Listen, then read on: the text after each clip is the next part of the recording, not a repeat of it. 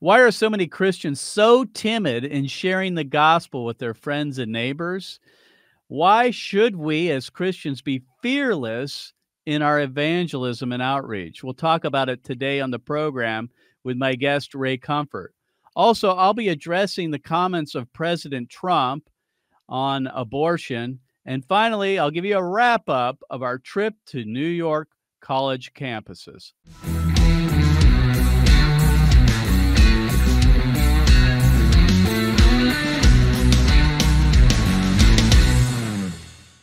Welcome, everybody, to Activist Radio here on the Mark Harrington Show. And you can pick up the program on all the popular podcasting platforms, as well as you can follow me on all the social media sites, Instagram, TikTok, YouTube, and all the rest. We appreciate you being on the program. And today I have as my guest Ray Comfort. And Ray is an apologist, speaker, and author of over 100 books. Everybody that listens to my program knows Ray. He's been on our show before. He's also the co-host of the TV program Way of the Master. And Ray's got a new book out. We're going to be talking about that. Plus this new video called What Is It? Has to deal with the pro-life issue. And Ray is also going to be leading a team to London, England to do evangelism. So we got a lot to cover today. Ray, thanks for being on the show. It's a joy to be here. Thank you. So, Ray, I was interested in first talking about the new book. It's entitled So Many Lions, So Few Daniels.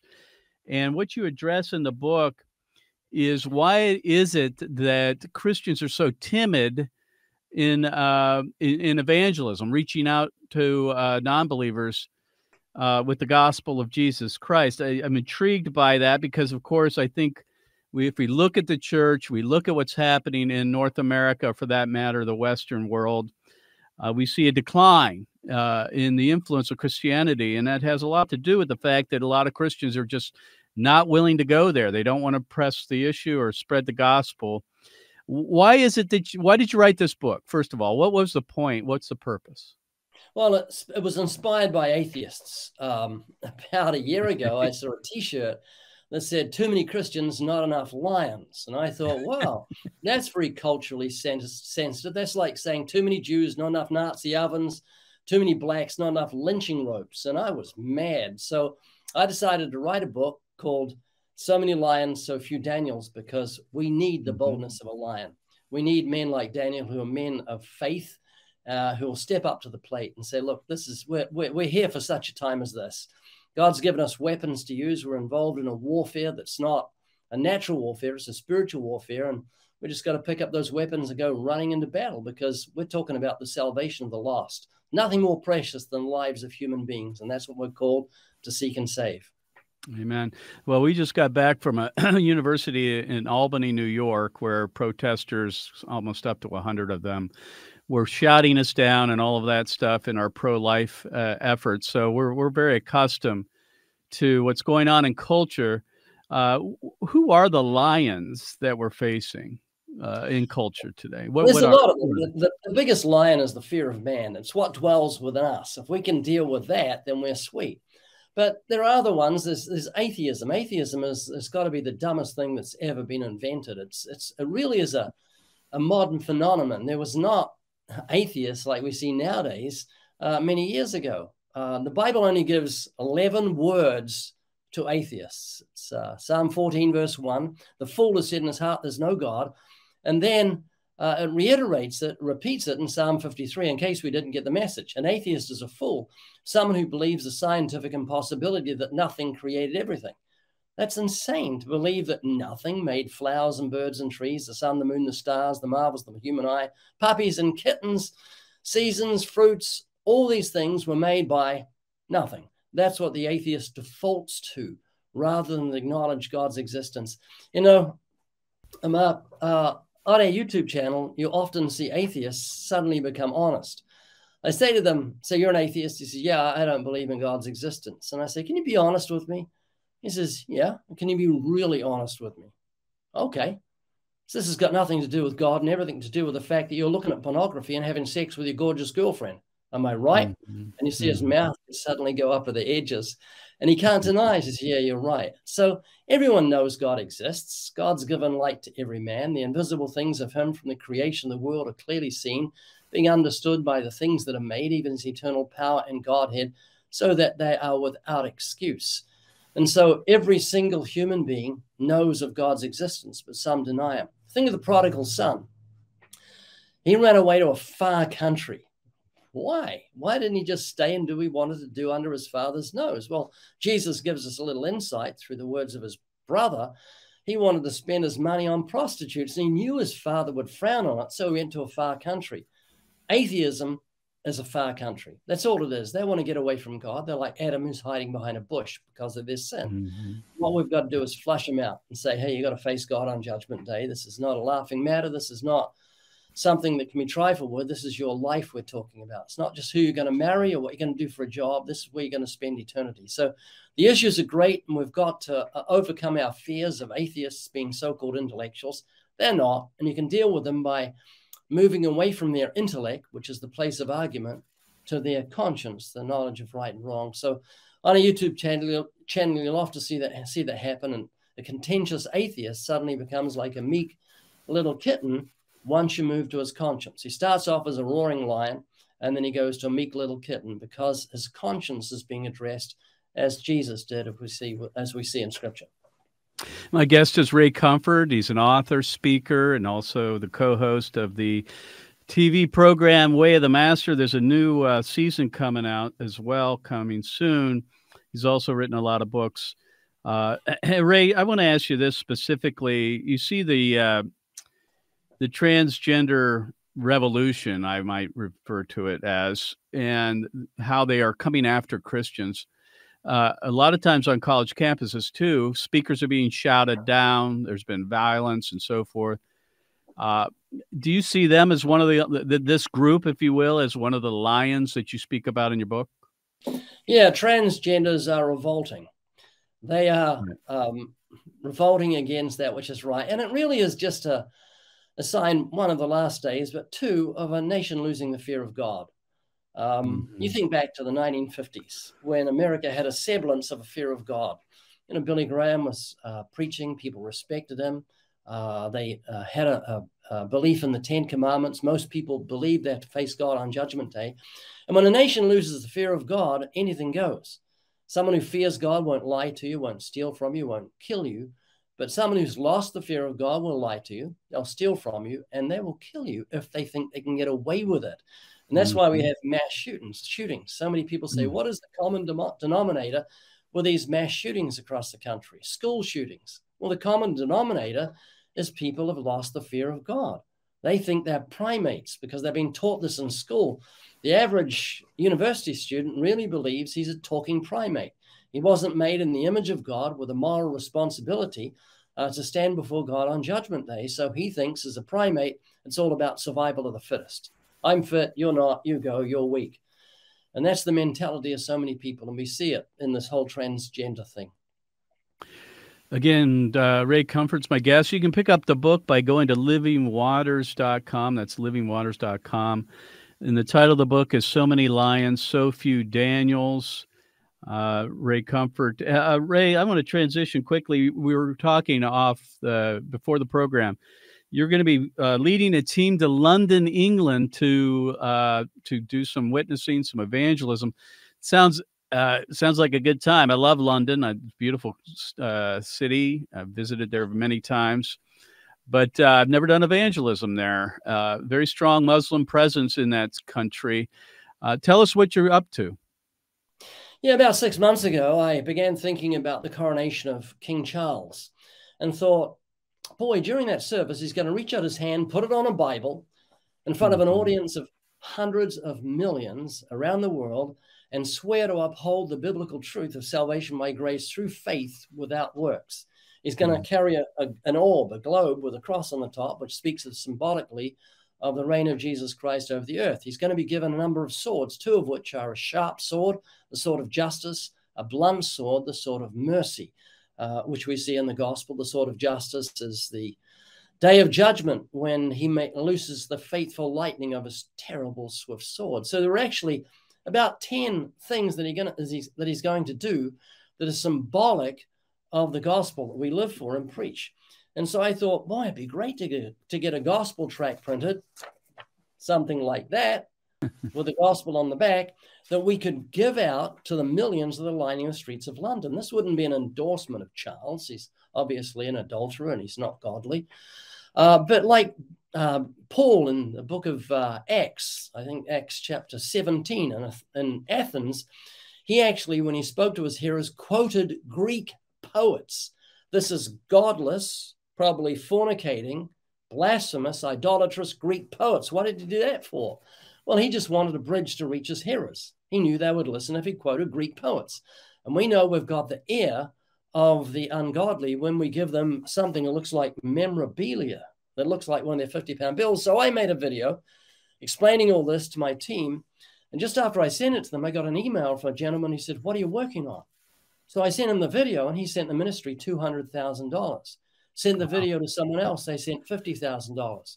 Sent it to someone else, they sent $100,000. So we got 3 million tracts printed initially and told people we're giving them away and we'll pay for the shipping for the tracts. You don't have to pay for them, to Canada, United States, Great Britain, Europe, Scotland, Ireland, Wales, Australia, New Zealand. We'll pay for the shipping and the tracts are free. So many went out that we actually ended up printing 16 million. And it's now not just 2,000 people that are going to give out these tracts. It's actually 19,000 people leading up the day before and the day of the coronation. They're going to be giving out these tracts. So people can get their free tracts with free shipping. You've got to be quick because there's only 1 million left. You've got to just go to livingwaters.com/London. And Mark, there's never been an opportunity like this where the whole secular media are going to go live and watch this church service. The world's going to church. They're going to hear about God and Jesus, the Bible, faith. And so this is an opportunity that's unprecedented. And as I said, it's not just millions, but hundreds of millions around the world are going to be tuning into this church service. So this is an opportunity we've never seen before in the history of the world. Sounds like it. What are the dates on that? He's being crowned on the 6th of May. So we've got a reception in London where I think about 2,000 Christians from England are going to the reception or going to London, plus 500 from the US are flying across to give out these tracts. And so we are super excited. You said I'm leading a team. I won't be going. They'll be sending a video of me over, a live streaming. Because at my age, things aren't that simple. My wife gets a little dizzy, nothing serious, but I don't like to leave her alone for a week with a dumb dog because that's what would happen. I understand. Well, if it weren't for your inspiration or the Holy Spirit's inspiration, this wouldn't be happening. So I guess in that way you are leading it. But so friends, you can go to livingwaters.com/London to find out about the trip there to the United Kingdom. One other thing before we close. We are live streaming the outreach through our studios in California. So people can go to our YouTube channel that night. We're getting up at 2 a.m. because of the silly time difference. And we're live streaming it for about 3 or 4 hours, maybe longer. And Answers in Genesis are live streaming the same live stream on their channel at the same time. So the Christians around the world can contact us through the live chats and be praying for this outreach at the same time, all live, which is wonderful. All right. Like I want to finish up with this new video or movie that you're putting out, which is called What Is It? It got my interest because we're a pro-life organization, an activist organization. We travel to college campuses. And this movie that you're putting out called What Is It? I watched the trailer. We're going to play a little clip from it. But what I found very interesting is that you went out with, and it wasn't you, but it was one of your colleagues, went out with a clipboard asking if people would sign a petition supporting late-term abortion, or maybe, no, it was abortion after birth or after-birth abortions or something of that nature. So go ahead and play this clip's about 30 seconds. This is of the trailer on livingwaters.com called What Is It? What Is It? Go ahead and play the clip. I'm going to see if students are willing to sign a petition to legalize post-birth abortion. Hey, Chief, you want to sign a petition to legalize late-term abortion? Sure. It's after the child's actually been born. It's within the first 30 days is the idea, is the concept. Okay, fair enough, but for the option. At the end of the day, it's always going to be the woman's choice. This isn't politics. This is common sense. There are only 4 differences between the preborn and the newborn, and none of them define our value as human beings. Is getting an abortion the same as removing one's fingernails or removing a lung? It's a crime to kill an eagle's egg. Yet if a woman decides to kill her own child, we call her brave. I'm rethinking my pro-choice thing. Kathy, would you kill it? Would I kill what? What? Would you kill it? Kill what? Kill it? Kill. What is it? You should be able to have an abortion. We're in America, right? Well, of course, this comes on the heels of your very popular movie called 180, and all of my listeners and viewers would be familiar with that, where you go on to college campuses and you watch students change from being pro-abortion to pro-life right before their eyes. This is kind of a follow-up to that. I love the question, what is it? Because that really is the issue, is it not? If they're human, they're made in the image of God. That's where we derive our value. And you also use the SLED argument, which is the issue where he talks about the 4 differences between born children and unborn children are size, level of development, environment, and dependency. Tell us a little bit more about this, Ray, and why you guys felt it was important to produce the movie. Well, to say we're horrified by abortion is an understatement. It's unbelievable to think that human beings would kill their own offspring. I mean, right. It's horrific. It's like living in Nazi Germany. So we want to do everything we can.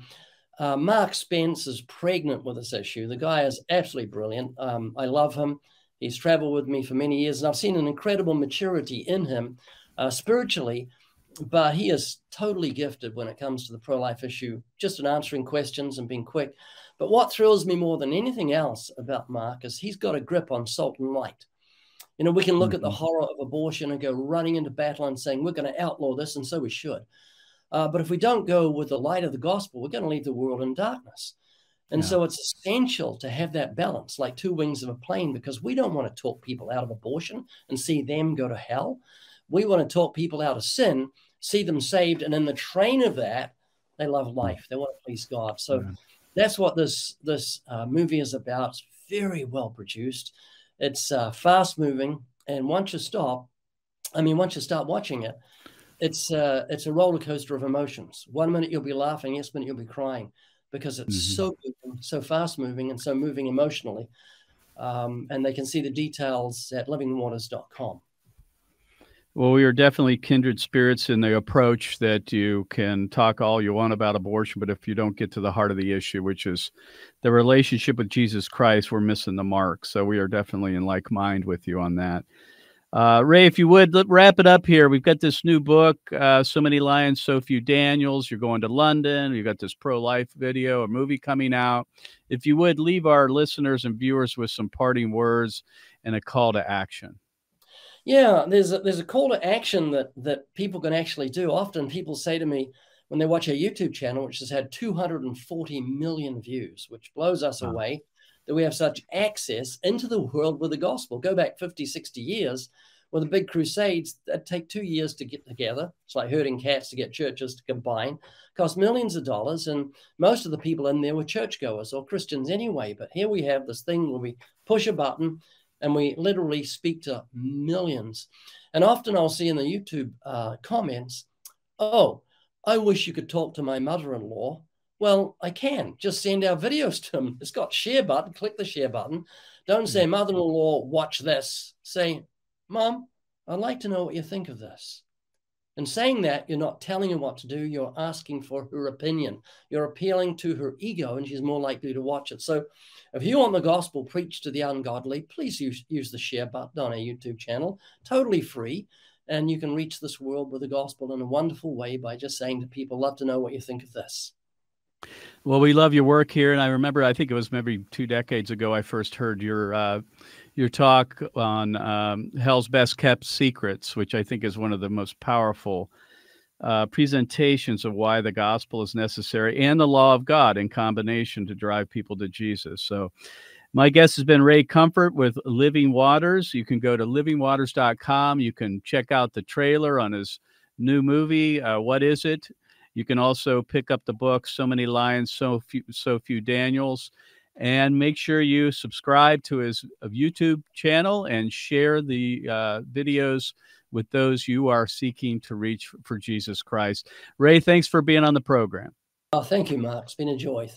You've been listening to Radio Activists here on the Mark Harrington Show. God bless you. God bless America. And remember, America, to bless God.